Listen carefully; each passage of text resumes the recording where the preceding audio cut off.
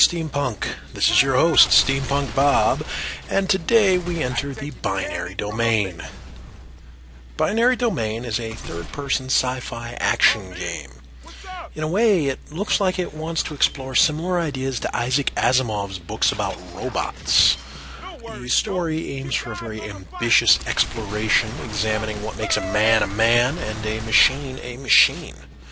Our main characters are a Rust crew, basically a hit squad who have the job of going places that are suspected to have overly human robots, find proof, kill the robots, capture whoever is building the robots, etc., etc.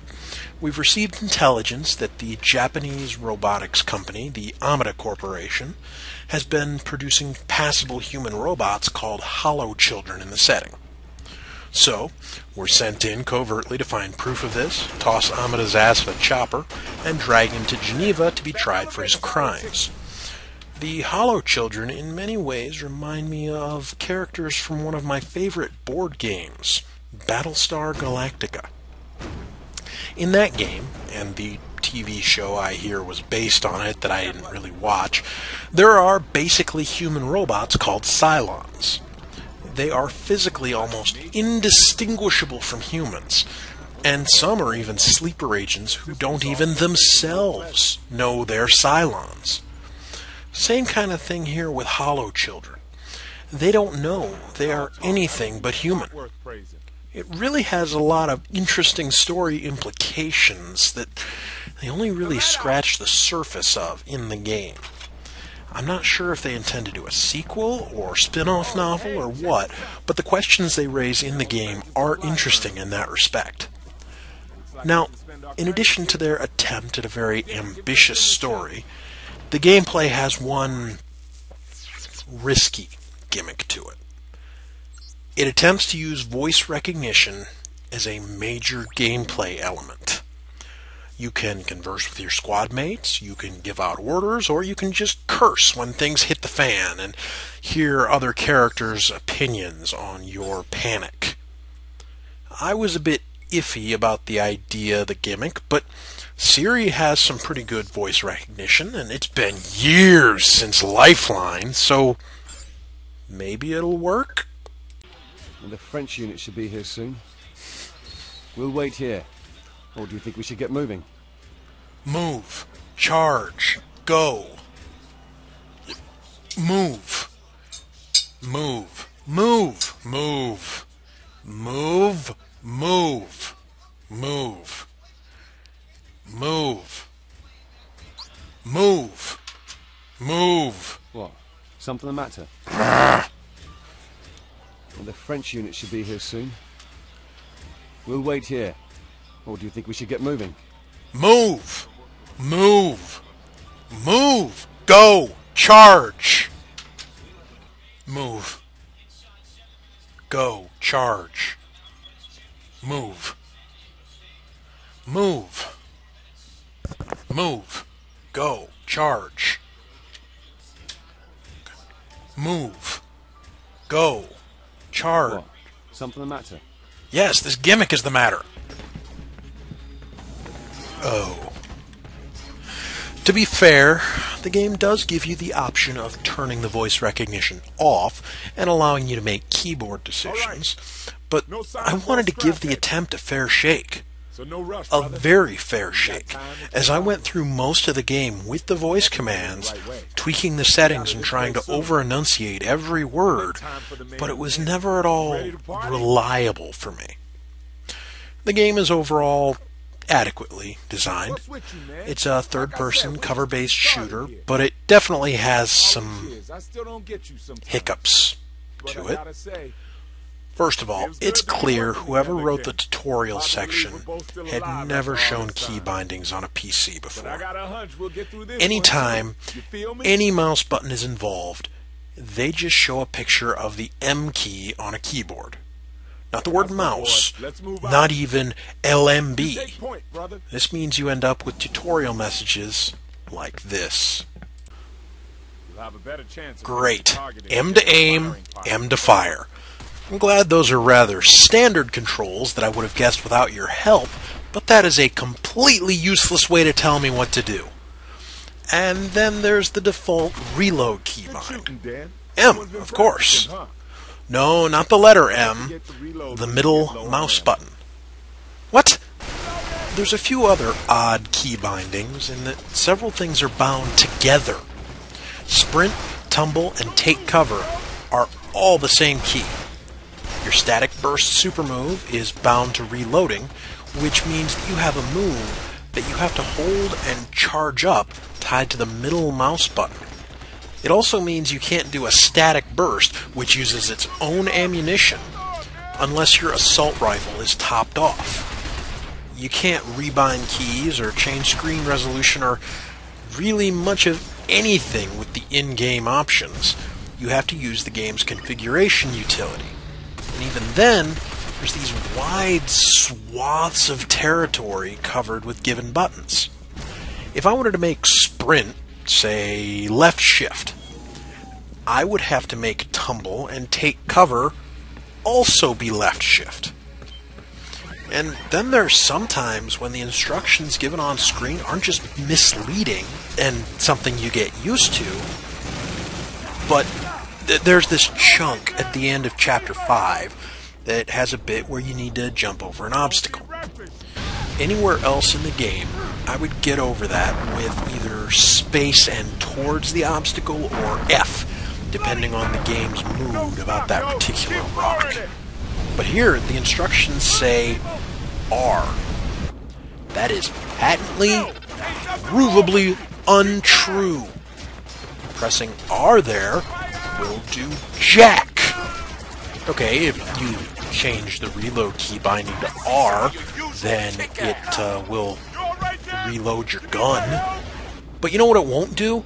Drag Dan's ass over the piece of concrete in his way. You use F. The cover mechanic is a little iffy sometimes, too.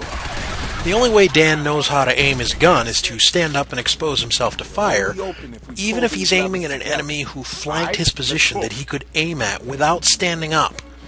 I mean, I understand you might not give him the full aim bonus because he's not positioned in a great way to aim, but blind fire at the guy 2 yards away should not be one of my better options.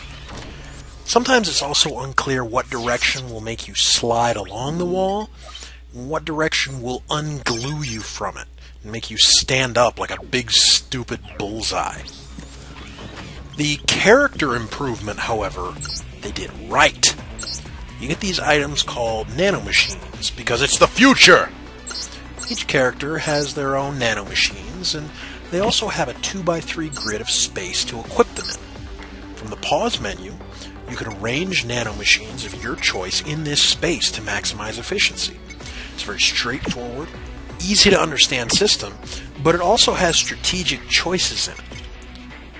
And a lot of the action set pieces are very interesting for the most part. Like this one here, where these robot chimp things are trying to grab one of my squad mates as she jumped on the elevator we were using to escape. I pull out my pistol and have to aim carefully to shoot them off her. Really solid action scene. Then comes a car chase where I'm standing out the sunroof and shooting at pursuing robots. It's okay, but then comes the fact that the driver is swerving around, which screws up my aim for two reasons. First, he's whipping around, and that moves my reticle by necessity. Second, Dan is obviously not wearing a seatbelt, so he gets bumped around and put into a little stun animation sometimes. Yes, it's realistic, but no. I don't want to have times where my character is out of my control while I'm being shot! For how linear the bulk of the game is, the level design is sometimes a bit odd. Like how I mentioned before, it's inconsistent if you use F or space to vault over stuff. There was a section where I needed to deal with some ozone gas dispensers that were trying to sterilize a room while I was in it trying to breathe the air. And Kane, my robot teammate, helpfully told me, As there appear to be 4 gas-emitting units, we must destroy them all before you expire. Every time I used a ventilation chamber to catch my breath. First unit Side note, disabled. ozone gas is just as harmless as bullets, apparently. There was no separate air meter, so hanging out in the ozone-filled death room just slowly glopped raspberry preserves on my face until I went into a ventilation chamber to get a breath of fresh air. And I needed to get fresh air sooner if I got shot. There is little time, Well, monsieur. we needed to destroy the gas pumps. This is a fine objective. Makes great sense. And I'll admit part of this is my fault. But I wandered around for over 10 minutes trying to find two of We them, must destroy them all. with Kane telling me, As there appear to be 4 gas-emitting units, we must destroy them all before you expire. every time I went to get fresh air. In hindsight, I guess I should have been able to find them easier, but this annoyance did cause the voice recognition to give me a chuckle. After hearing, As there appear to be 4 gas-emitting units, we must destroy them all before you expire. what felt like the 1,000th time, where are they? This is Faye. Security units are massing. You better hurry to the roof, too. I got a retroactive chuckle out of it anyway. There's shops scattered throughout the game where you can buy nanomachines, upgrades to your squad's weapons, ammunition, secondary weapons, grenades, all that good stuff with E-money. E-money, because it's the future! But where's this money coming from? If it's coming from our bosses in Geneva/Washington, why do they care so much about me beating a robot to death with the butt of my rifle to reward me extra for it on top of destroying the robot? And why didn't they send the team in with the best guns we could find anyway? Rust crews are supposed to be the best in the world. And how has the Japanese government not noticed the account that happens to follow a swath of destruction through the city that seems to be getting funds from outside Japan? Japan is back to being a complete isolationist state in this game. Any foreign money should be questionable. Of course, it makes even less sense if my money is being salvaged from the robots somehow. Why does more money show up in my account if I take down multiple robots in one shot?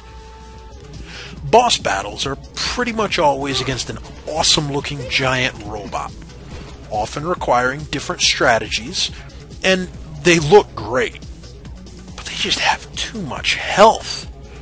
I'll unload bullet after bullet, clip after clip, in the big glowing weak spot, but I'm never completely sure I'm actually hurting them. I don't think this would be such a big problem if I had a little health bar for them, so I could see it visibly chip away, but I guess I can see that breaking immersion, so okay, I guess.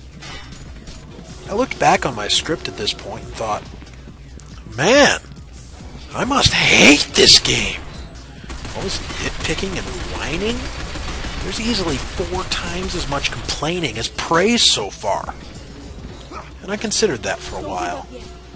No, I don't hate this game. It has flaws. It has a lot of flaws, but it has a lot of charm to it at times.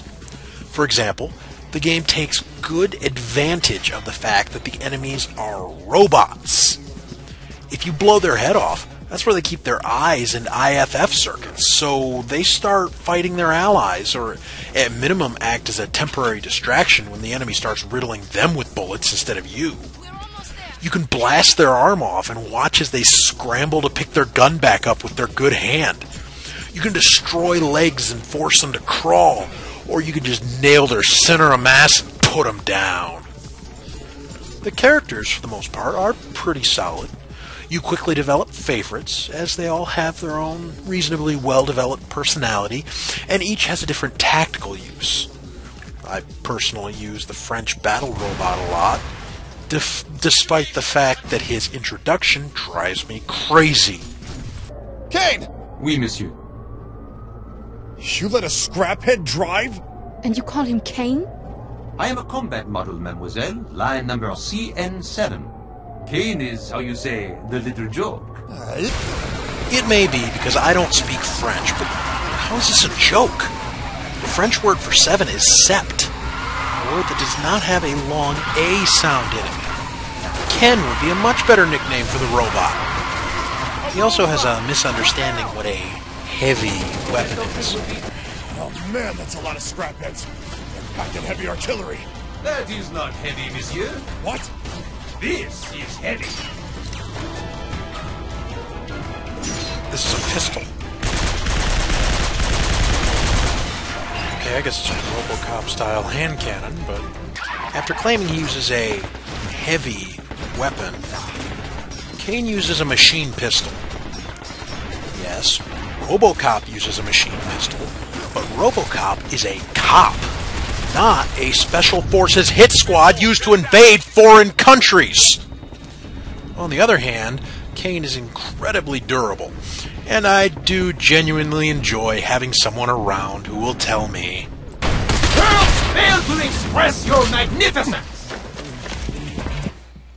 sometimes the dialogue is a bit utilitarian and clunky, especially when a boss appears and everybody is so surprised, like, oh no, it's not like they've sent 5 more giant robots after us. This time they're really trying to kill us. However, aside from those goofy moments and a few moments where Dan acts like a bit of an asshole, the characters are pretty likable. The game is also very well optimized as far as system resources used. I almost never had any real performance issues, even with my awful, outdated video card. The only issue on that front is, if your game uses the mouse in its controls, you need to lock the mouse in the window while your game is in focus. This game was less awful about it than Shank 2 because binary domain pauses when it's no longer the focused window, but I'd still occasionally bump the window so my recording was skewed, or there was actually one time where my mouse had invisibly moved up to the red X in the top right corner and I closed the game the next time I tried to fire. The story is above average, I'd say. They establish their world reasonably well, especially given that no gameplay happens outside Tokyo. There's some questionable sci-fi elements I found a bit past my personal suspension of disbelief, but that is mostly the Chapter 6 exposition dump. On the other hand, during Chapter 6, we run into the problem of the villain's plan isn't unreasonable. He makes some pretty good points that I don't want to spoil in this video. Binary Domain does do some interesting story bits. I just wish it had spent more time chewing on some of the ideas it offers the player. The line between man and machine gets real blurry in sci-fi like this, and that gives us great questions to examine and wonder about in our own world. Again, it has some gameplay flaws, no denying that, but it's got the strengths of an okay, mindless action game with a slightly beefier story. It's not a great game, but it's probably worth a look. Anyway, this is SteamPunk Bob, out.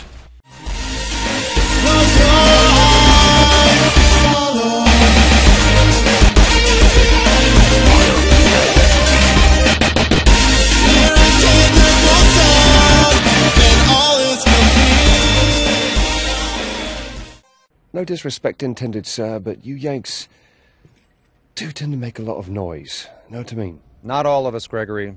Just those two. Oh, then clearly these are the men for the job.